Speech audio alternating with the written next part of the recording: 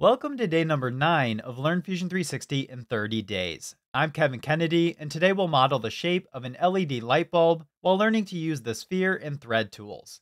Note that today we'll focus on the overall visual appearance without considering the manufacturing or other aspects of a real light bulb. There will be times you'll need to quickly create a 3D model for rendering or communication purposes versus 3D printing or manufacturing.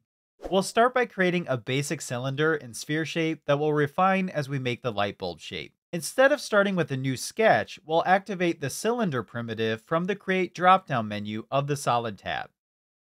Notice it prompts us to select an origin plane or planar face. Let's select the bottom XY origin plane. Select the origin point as the start of the circle. We'll define the width of the circle as 30 millimeters. After clicking to place the circle, you'll see that we immediately enter the cylinder dialog where we can define the extrude distance. At its core, primitives use the same building blocks as sketching the overall shape, followed by an extrude or revolve command. They package this process into a streamlined feature. However, there are some drawbacks to using primitives, including potential reference and parametric issues. I recommend only using Fusion 360's primitive shapes when working on small or quick models such as this visualization. For more complex models, particularly ones that need to be fully parametric, you should instead utilize fully defined sketches and modeling features. Let's define the height of the cylinder as 40 millimeters. We'll need to create reference lines on top of our cylinder so we can sketch our sphere in the desired location. Create a new sketch on the XZ origin plane as this plane is located in the middle of our cylinder. We're going to use the Intersect command to project the existing corner edges. Intersect is used as we only want the locations that intersect our active sketch plane. Select the topmost edge and click OK. Notice the two corner points are now purple, indicating we projected them into our existing sketch. We can now reference these 2 points, knowing they're the exact edges of the cylinder. Let's connect the 2 dots with the standard line tool, creating our first reference line across the top. To have a starting point for the center of our sphere, let's also create a new line running 20 millimeters up.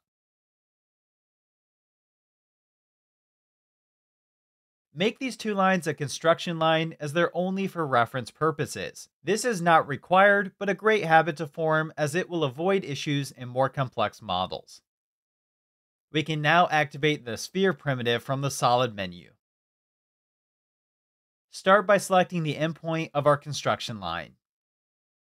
The width of our sphere will be 61 millimeters. We'll also make sure the operation is set to join so the sphere joins the existing cylinder. Now that we have the basic shape complete, we can use the fillet command to add material to the inside edge. Remember, fillets will remove material from outer edges and add material to inner edges. Activate fillet and select the edge where the 2 shapes meet. We'll define this fillet as 45 millimeters. Let's also add a new fillet in the dialog, followed by defining the bottom edge with a 4 millimeter fillet. Before we create the thread, I'll take a minute to add some appearances. Activate the Appearances command. You'll find Fusion 360 offers some LED appearances that represent real light when viewed in the render workspace. To apply this appearance to the upper portion, you'll first select that part of the model. Notice this area is highlighted. This will ensure that our appearance is not applied to the rest of the model since we're working with a single 3D body. Drag and drop the appearance within the highlighted area. We can then find a gray glossy plastic to apply to the bottom faces. Note that this time we'll need to select all 4 sections, which includes the bottom face.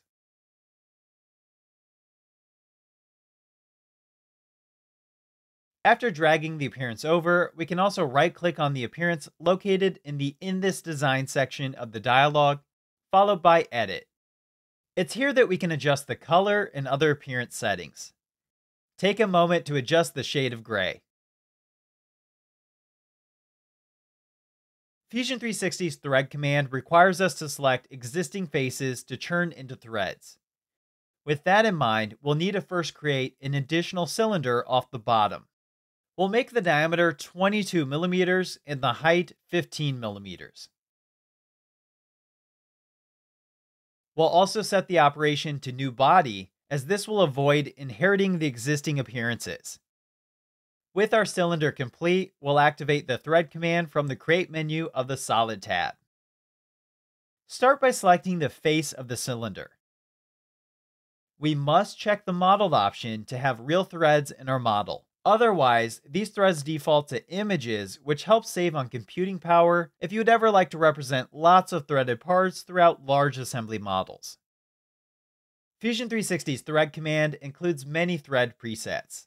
In this case, we'll select the ANSI metric M profile for the thread type. Select M22x3 for the designation, and uncheck the full length option. With full length turned off, we can drag the bottom direction arrow to define an offset. Let's define this as 3 millimeters, which will provide sufficient room to chamfer the bottom of the thread.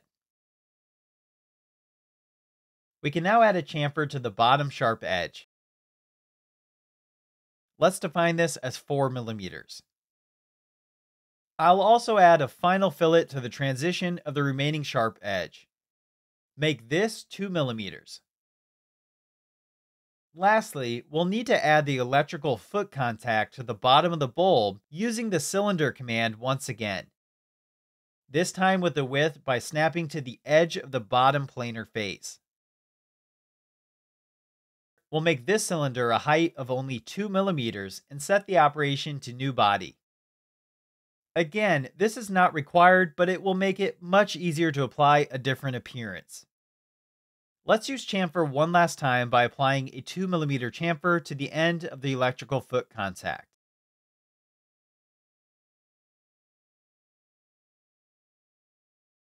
Experiment by adding a metal appearance to the threaded body and another appearance to the foot contact. You've successfully completed the light bulb. I'll see you on day 10 where we 3D model a phone case.